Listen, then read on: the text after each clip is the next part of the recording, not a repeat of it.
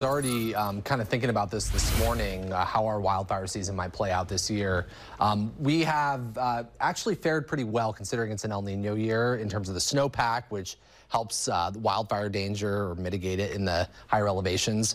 We've picked up quite a bit of rainfall, so water supply is good. We're not in a drought west of the Cascades. There's minor drought taking place in central Oregon, but we're faring pretty well. As long as we don't have any early season heat waves that really, dry out the vegetation quickly, hopefully we fare okay heading into the summertime.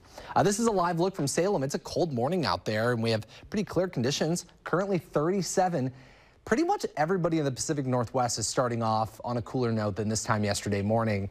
And along and west of the Cascades, a lot of us are starting about 10 to 15 degrees cooler than this time yesterday. So when you step outside, you're definitely going to notice that chill in the air. 34 in Tillamook, it's 36 in Astoria, 41 in Portland. We'll probably briefly drop into the upper 30s, 34 in Kelso, and it's 33 at Government Camp. Let's take you out to the coast where it's also pretty chilly. It's 37 degrees in Newport. And if I step out of the screen here, you can definitely make out some of that patchy fog in the distance.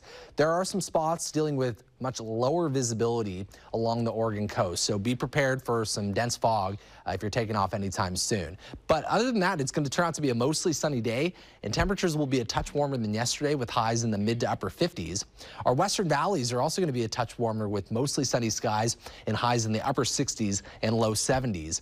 Expect similar conditions in the gorge, light wind. It's going to be a very pleasant day out there. Obviously, though, most of us are starting off on a cold note, so just bundle up over the next few hours. Temperatures will rise into the 40s and 50s at our ski resorts today. We'll have bare roads for the most part through Government Camp through Sunday. Monday is when we'll have a bigger pattern change. Central and eastern Oregon, it's a cold start, but temperatures will also rise into the 60s and low 70s this afternoon. So all in all, from the coast all the way to eastern Oregon, we have a great day on tap. Clouds will build in tomorrow. We're expecting some nighttime rain in our western valleys Thursday night into Friday morning. It'll wrap up by midday Friday, and that'll give way to some nicer weather as well heading into the weekend. Saturday, highs will end up in the low to mid 70s. We're back into the 50s with showers on Monday. Tony?